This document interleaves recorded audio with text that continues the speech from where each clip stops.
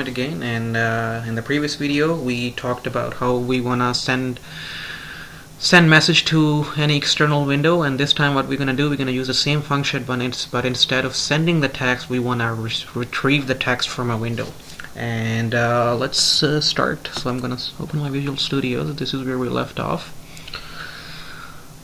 So I'm gonna open API viewer again, and in the constant, the message that I wanna look for is wm get text and wm get text length. I'm gonna copy these two, go to my Win32 class. I'm gonna paste this right here. Alright, make this public. Now I'm gonna make another overload for send message, and I'll explain why. And I'm gonna make this the last parameter. I'm gonna make this a string builder, text.string. The reason is because when we send the message wm get text, the way Win32 API works is that if you want to get any text from an external window, first you have to allocate some memory, or you have to create a buffer for the string. So in .NET, if you want to create a buffer, we use string builder. So that's why I put a string builder in there. So we just make another overload. We're good here. I'm going to save this right here. So in the previous video we sent a message. I'm going to comment this all out. Actually, I'm going to get rid of it. It's just getting crowded. Alright, so that's right here. So I'm going to make some variables here. First I'm going to make dim count as integer, and then dim sb as system.text.string builder. Alright, so first what I'm going to do is, so since we want to retrieve some text, so let's put some text in here. Hello, my name is Muhammad Sohail Safir.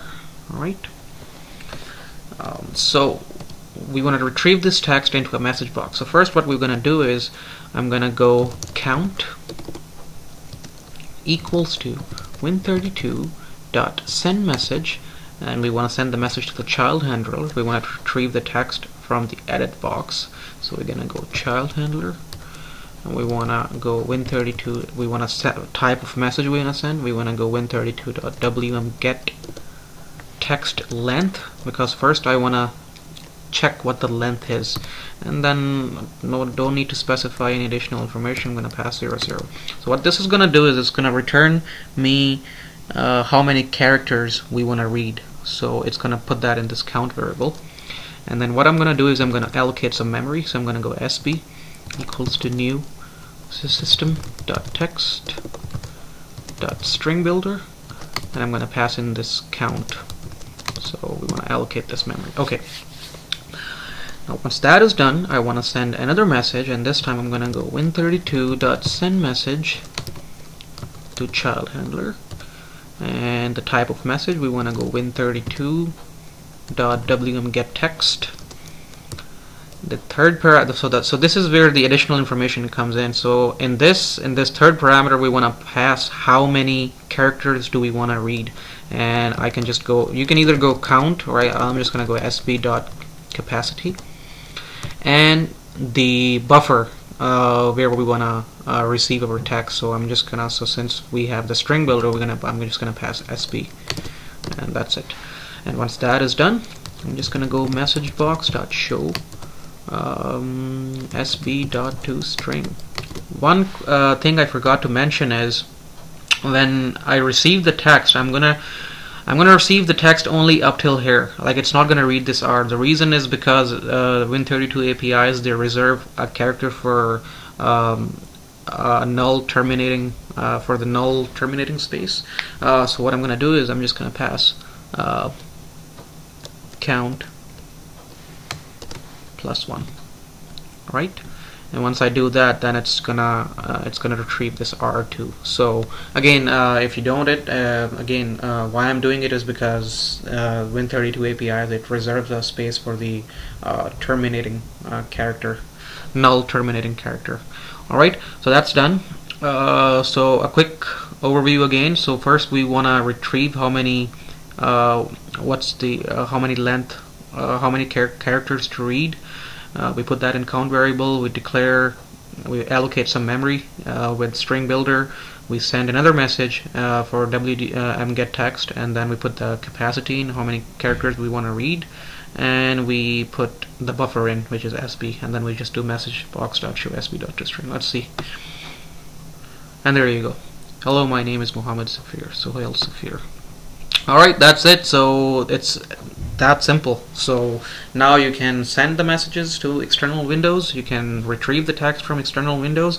Now since this is it's very basic, because like I said, it's just Notepad, and then first you found the parent handler, you found the child handler, which is pretty easy. But then when you work with real application, it gets very complicated, because this text box, it might be buried under thousands, not thousands, it might be buried under 5 other windows. So then in order to get that text box, you have to loop through first 5 windows. Once you get the handlers for that, then you might get the handler for the 6th window.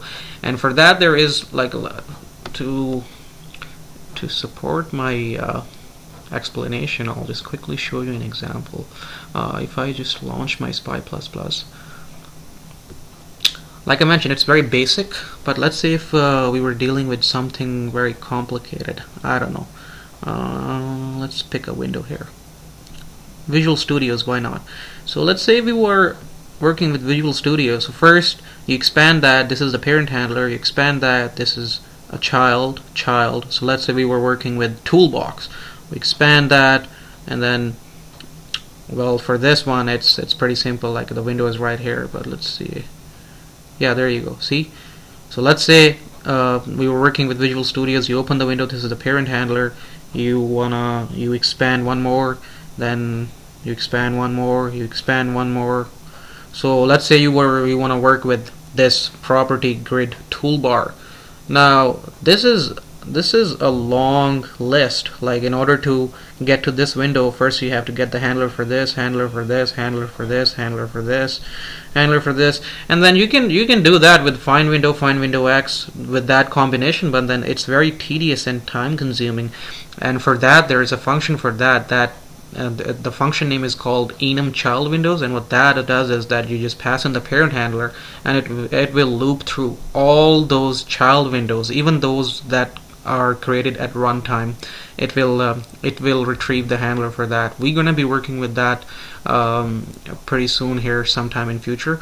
But I just thought I should just throw it out and let you know, because since the Notepad is very basic. So that's all for this window. I mean for this tutorial. In the next tutorial, I'm going to be going over the enum child windows, that the function that I just talked about, and I'll show you how to drill down to how to loop through all those windows that are buried under 10 or 15 other windows. So that's it. Thank you guys.